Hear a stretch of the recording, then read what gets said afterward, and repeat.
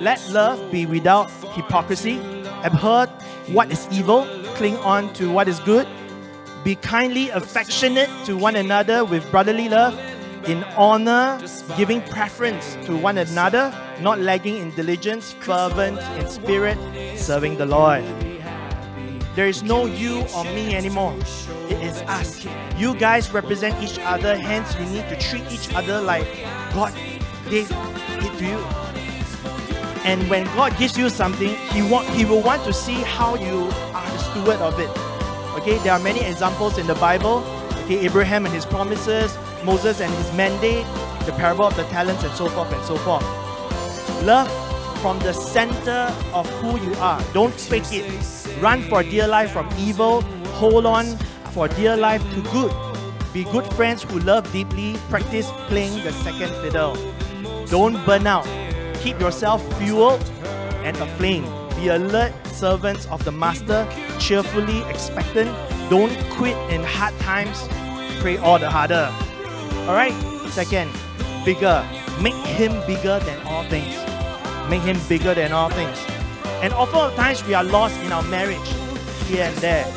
And at those sensitive times, who will be our compass? What will be our compass? Our raging emotions, most often are negative. Our advices from friends and social media, most I give you 50-50, better odds than Coco. We need to find out what is bigger than our ego, our situation, our persons, and that is Him. When the Bible says He must increase and I decrease, it is for a reason.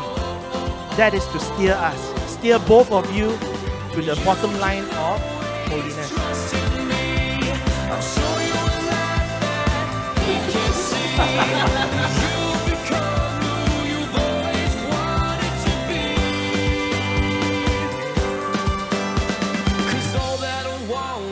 For you to be happy, give me a chance to show that you can be. Well, open your eyes and see the way I see. 'Cause all that I want is for you to be happy with me.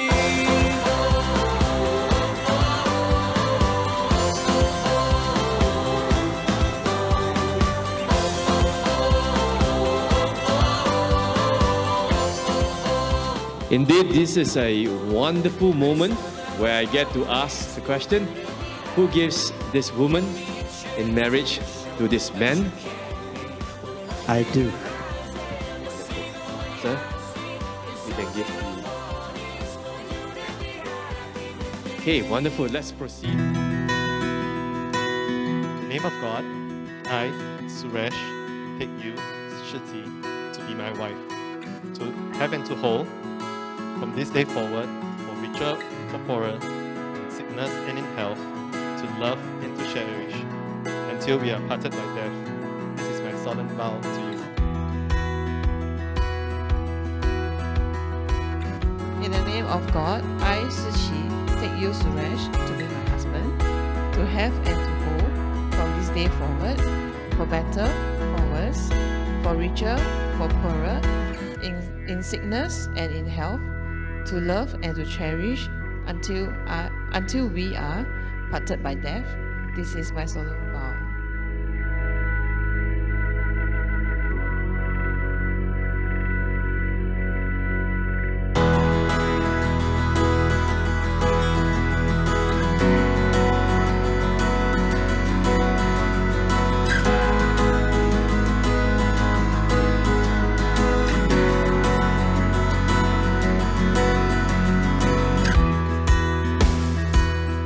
Okay, I hope I've represented everyone well, encouraging you both on this arduous journey.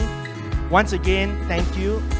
And like the Star Wars team today, I'll leave you with what the Mandalorian would say. This is the way.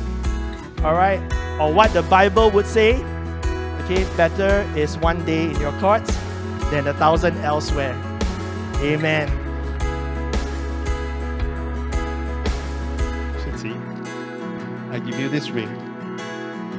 Sign over my vow. And with all that I am, and with all that I have, I honor you in the name of the Father and the Holy Spirit.